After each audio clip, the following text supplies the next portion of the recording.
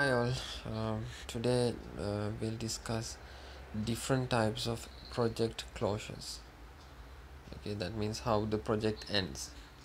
There are almost 5 types of project closures.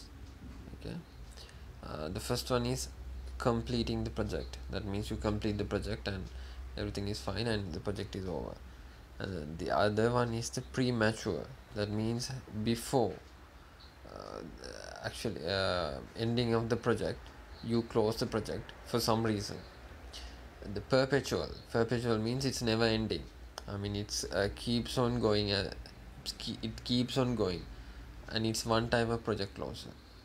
And the other one is failed project. That means the project has failed, and it has come to a closure. The other one is the change of priority. That means the project's priority has been changed, therefore the project has been come to an end. So those are the 5 types of project closures. Thank you.